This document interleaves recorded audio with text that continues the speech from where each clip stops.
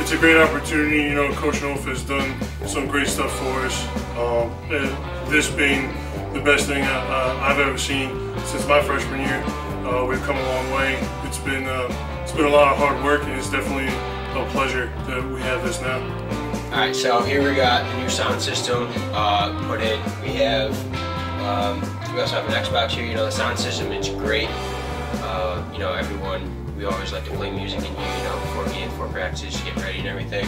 So having this is going to be very big.